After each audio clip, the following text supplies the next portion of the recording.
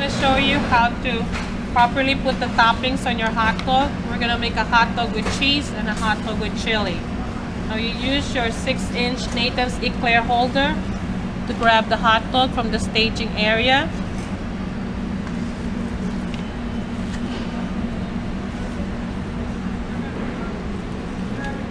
When you're dispensing cheese sauce, you want to make sure first that your cheese pump is calibrated to 1/2 ounce stroke.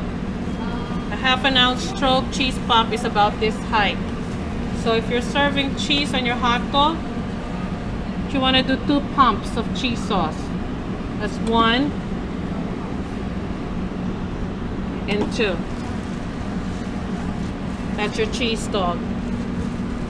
Now for the chili on the hot dog, use your approved 2-ounce ladle spoon.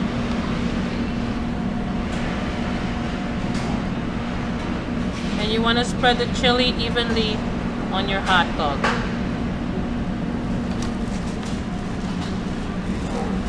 So now you have a cheese dog and a chili dog on an eclair holder, and this is usually served to stay or for dine-in. We're going to show you how to properly assemble a chili and cheese hot dog. First thing that goes on the hot dog is a 2-ounce portion of your chili. You want to spread that evenly.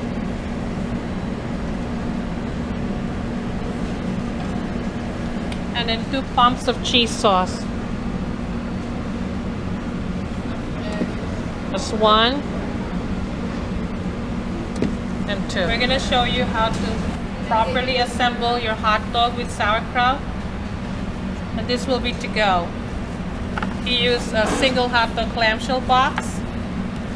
Slide it in there.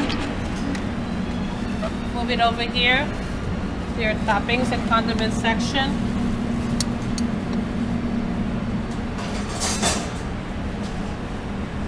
Portion out sauerkraut, about 2 ounces. You just want to cover the hot dogs with sauerkraut. Push this down so this lip is showing.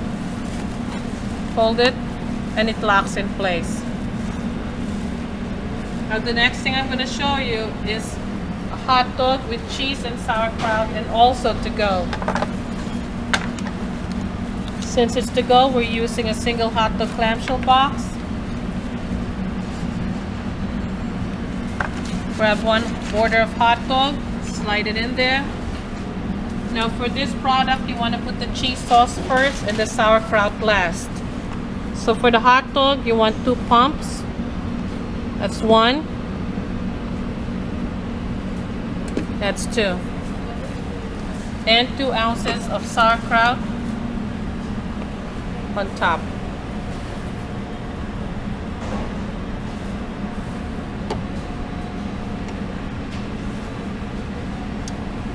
Since it is to go, you want to fold this down, make sure that this lip is showing, close it, and it locks in place.